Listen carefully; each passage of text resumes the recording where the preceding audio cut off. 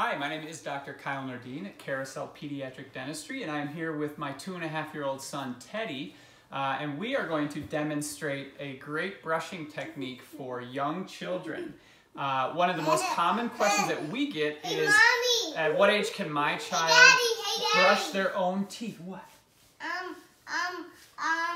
After you do that, can I do it by myself? Yes, that's exactly right. So I'm going to brush first, and then we'll let Teddy brush afterwards.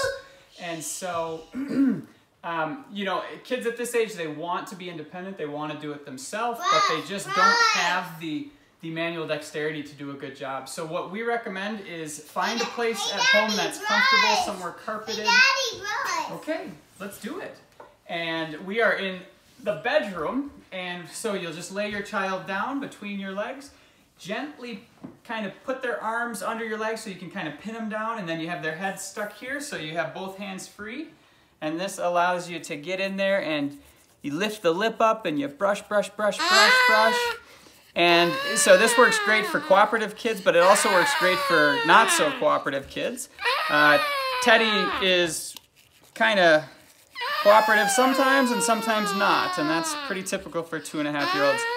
So, but this way works great. It allows you to get in there, to see everything, and then you can take your time. You can push the lip down out of the way. You can get along the gum line, and when they're doing their little leg kicks, you still can get in there because you have total control over their head and their arms. You just gotta watch your face. If they're really flexible, they can get you up. And I wouldn't worry too much about getting to 2 minutes exactly. The most important thing is just that you're brushing all of the surfaces and getting everything really nice and clean. And good. And then so that is it. Good job. And so that's it. If you're interested in learning more, you can visit us at carouselmn.com. But thank you for watching.